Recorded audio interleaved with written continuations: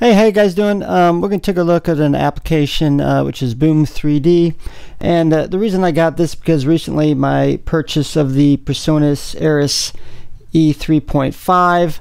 Not only are they some studio monitors for editing video, I also wanted to use it for general purpose use, listening to music, Netflix, and things of that nature. So I wanted to have like a system EQ to enhance the sound for times that I want to use it for entertainment use, for my own use, gaming and things like that, to improve the sound, because they are rather flat compared to most monitors, because they're studio monitors. So I figured I'd break it down for you, which I purchased. So here we got the interface right here. We're going to go try to go through it quickly. Now, what's unique about this is it doesn't use, once you purchase it, it doesn't use a typical like ID number for the registration. You simply go to the website, make a username and password, and that's how you log in. And just showing you right here, hopefully it doesn't have my information. Oops, maybe I shouldn't have showed you that there. So once you register it and you get it up and running, then you're ready to go. Now initially it goes through here.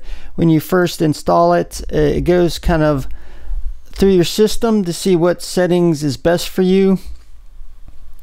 And just to show you, you can select what kind of headphones you have, either through headphones or luckily it has one for external speakers, which I'm using right now, or if you have ear headphones, which I also do as well. I have, I believe it's AKG, some of the more expensive ones I use for podcasting. You can do the, set it up there as well, which is nice. And here it has my specific setting for the Mac Pro, which is kind of cool because it went in there and found out what kind of computer I use and things of that nature. And it actually sets up the EQ equalizer, and it definitely does enhance my sound, I noticed. So that's nice as well. So, and here it recommends to there's a way you can actually turn it on and off different ways. Here you can just simply select that. It will turn Boom completely off for some reason if you don't want to use it, and then turn it back on. Here it sets it, it recommends that you automatically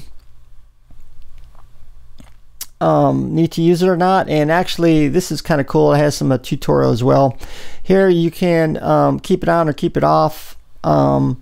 It says, in case you hear audio distortion when you are connected to those speakers. I think it recommends you keep it on, but normally I do, so it's up to you. Which is also nice here is you can go in here and set your volume control for different applications that are running in the background right now. And you'll actually see this change depending on what's running at the time. As you see, Google Chrome just ran on right here, so you can set different levels. It also has 3D surround, which initially I was interested in, but I don't really use it. And I'm going to go in here just to show you how it sets up. Now this is great if you have headphones and or just speakers, which would be not actually surround sound. It simulates surround sound. And what's nice about it is you can go in here, turn on and off speakers depending on your use. You also can set the bass response, which is nice too, because I usually like quite a bit more bass in my when I'm listening as well. And then the intensity of the 3D surround sound. Now I don't use the surround 3D surround. I found that it's kind of puts it like a layer that muffles the sound to me. I didn't really like it. So normally I turn the surround sound off. And oops, let me go back in here. And let me see, did that turn that off? Okay, there we go, turn it off. You also have some presets up here. And most of the presets I didn't actually like as well. I think there's a few exceptions. I think I like the fidelity a little bit, but you can go through here and decide what preset that you want to use or don't use at all. Now the equalizer, like I said, it'll set it up for your particular computer and or speakers, whether headphones or external speakers. Like I said, this is the part I like the best, and here you can actually change the EQ depending on the use. So you can, if your general use, you can use set up for your computer, or if you're playing games, classical, just about a whole bevy of things, even for movies. I think there's a movie setting right here, Netflix and so forth. Most of those I don't use. I think I might, there's a few I might use, like the movie setting, but I usually like it the default. I think it sounds the best, and you can go in here and change it as well. Usually the default setting for your computer you can't change, I don't think, but you can go in here, choose a preset and then change it. And in fact, we'll just go here, we'll set, let's go to movie actually, just to show you what it looks like. And here you have your basic EQ for the movie setting, and you can actually go in here, and I think you can have up to a 31 channel EQ, and you can change it, set it to your preference.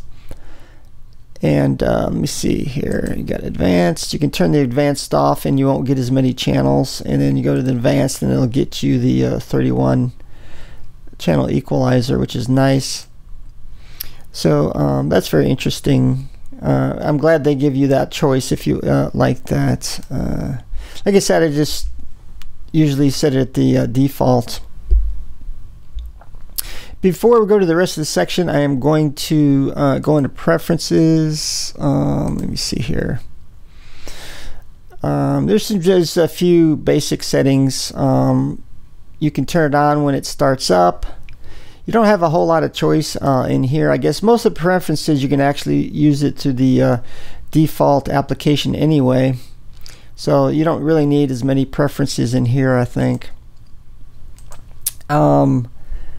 Let me see what else I need to cover. What I like about this application, one of the big things about this is you go down here and it actually has an internet radio with many stations to choose from. You just click on here and there's a bevy of choices. If you like news, sports, it's got NPR, ESPN, popular music, just about anything you can think of, metal, which is great. And here you see I got one of the choices selected down here, so you can actually play this within the player itself, or you can actually drag and drop any your playlist into the Boom 3D and use it just as a regular media player as well. What's nice about this, you just click on the X to cancel out and it will go to your menu bar, so you don't have to have this full screen or anything, or even the application ups, but you can click on it and gain all your most relevant settings, such as turning it on and off from right here, your 3D surround sound, your equalizer, which you can put all your preferences in here, which I like. This it's great. You can get all most of your relevant settings, type of headphones or your speakers, and where your device, sound card settings, I guess, or your where your audio is coming from, excuse me, and then your internet radio station. Now I noticed the radio internet station doesn't seem to have quite as high quality than through like Pandora or some of the other better streaming services, but of course my ears aren't the best, so it's for you to decide that. And I think I already covered most of the settings. I'm going to check real quick just to be sure, and I think that's about it. And let's click on here. Yep. On the most part, if I had a choice again to buy it again, I probably wouldn't, because it doesn't have enough enhancement. It doesn't really, I guess, sound good, enough for me to purchase it again. And I think I did get it on sale. It wasn't much. I think it was $12. I think it's normally around $20. So it does have enough features to, at least get my money's worth for $12. Like I said, the internet radio is a great feature. Even over particular streaming services such as Pandora, because Pandora you can't necessarily select the radio station. Here you can, using Boom 3D.